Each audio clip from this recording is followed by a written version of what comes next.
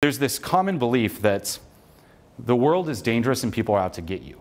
And you might even encounter this belief when you go say hi to a stranger, say hi to someone new.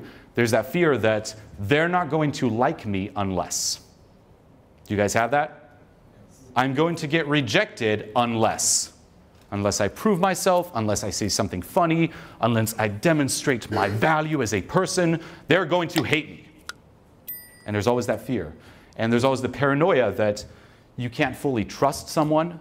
I mean, fuck, this is being pumped big time in the media now.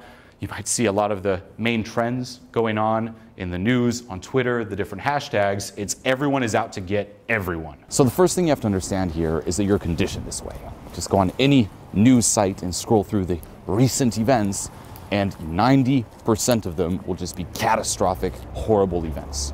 You're scrolling through it and you're like, oh my God, I can't believe the world didn't explode yet. It's just so fucked. It's so hard to find good news. And that's my challenge to you here. See if you can find a piece of good news. Go on to any news site, scroll through and find one piece of good, positive news, reinforcing that, hey, the world is okay. It's going to be very hard to find. Why? Because it's less shareable. And this is big to understand when it comes to mainstream media. It's all about shareability. It's all about clicks. It's not necessarily about getting accurate stories out there. Why? Because they make money off clicks, off ads. If you see, say, on your Facebook feed, something bad, something that just sparks outrage in you, you'll be more inclined to click on that share button, like, oh my God, look at this, than a piece of good news.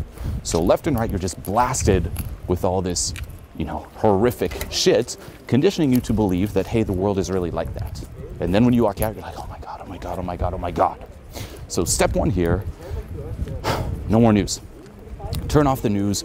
Stop reading CNN. Stop watching CNN. Stop watching Fox. Stop watching every piece of news. Okay? Decondition yourself from all this shit. Now, you might freak out like, oh my God, how am I going to find out what's going to happen? Like, what's happening in the world? You'll still know. Any big event, you will know, and you'll just eliminate all the bullshit.